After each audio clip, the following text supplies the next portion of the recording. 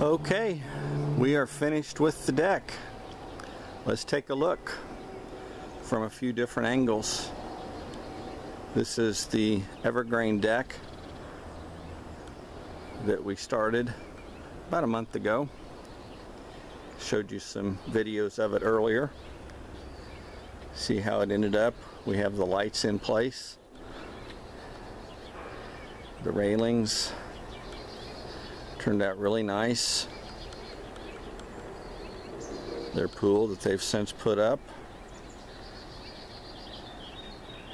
the hot tub pad that we poured and then built the deck around the hot tub.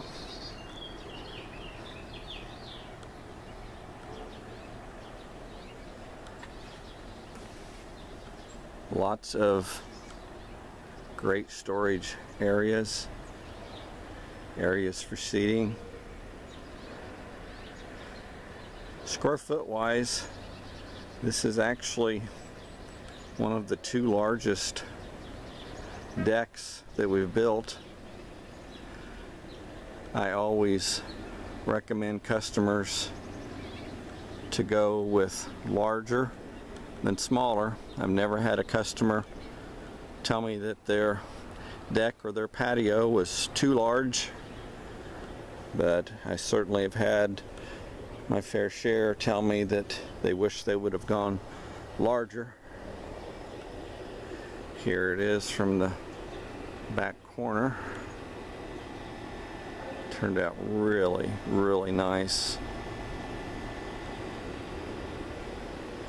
You can see all the boards with the invisible screws. I'll take a look at the skirting that we used.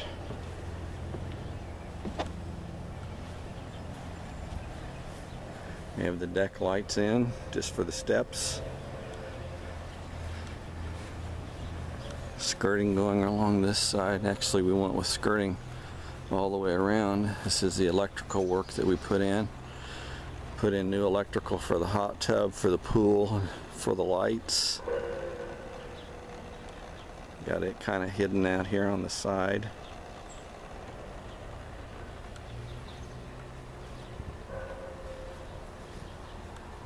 Boy, this is so nice. They're going to enjoy this for many years to come. Right here where I'm walking is where we're going to be doing the gunite swimming pool for them. And up this side. This is the area where we're going to be doing the gunite swimming pool.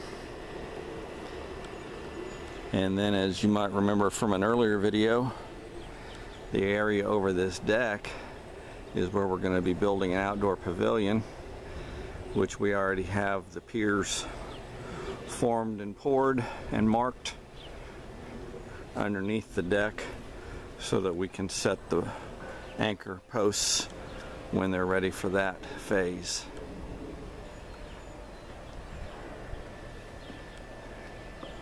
They are so very pleased with this project, and so am I.